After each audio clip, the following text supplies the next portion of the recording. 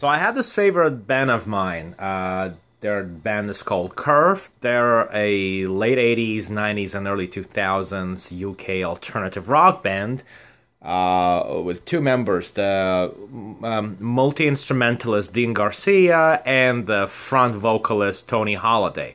It's been like my favorite band for over 2 decades. They're fucking amazing and originally have been a very strong influence in a lot of rock groups of the early 90s, including Garbage, and from what I've been reading, even a little bit Nine Inch Nails. Not a primary influence, but they've definitely rubbed off on them, their production style.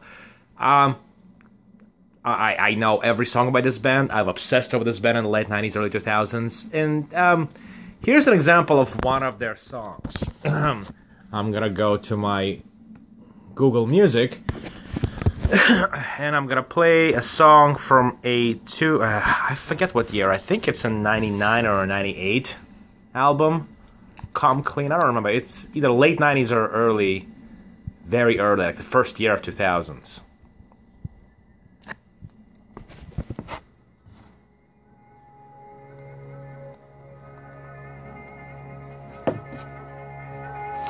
I'm gonna fast forward a little bit. A little bit more.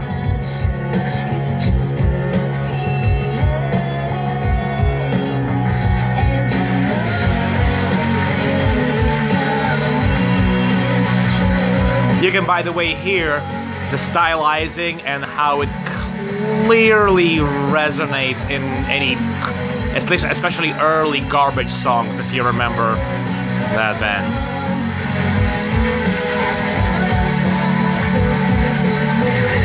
Yeah, I'm gonna pause this now.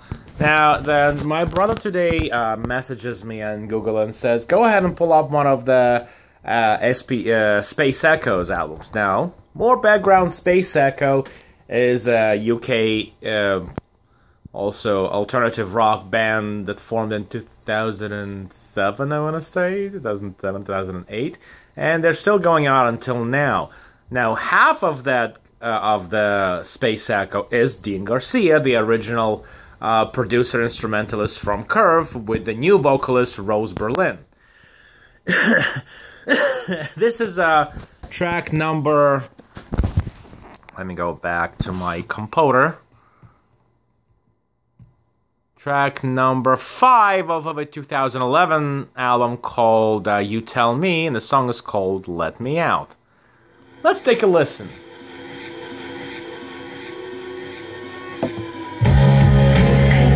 Oh, that sounds awfully familiar. Fast forward a little bit again.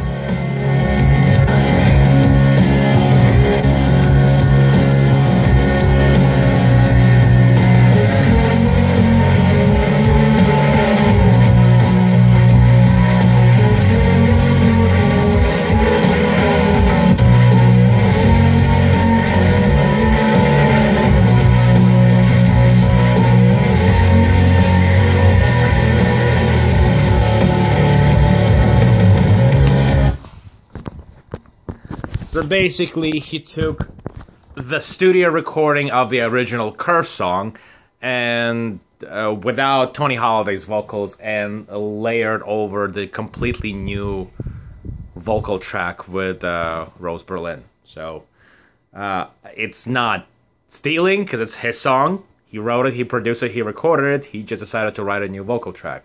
But very funny, Dean, considering the original song name was something familiar. You're a real comedian.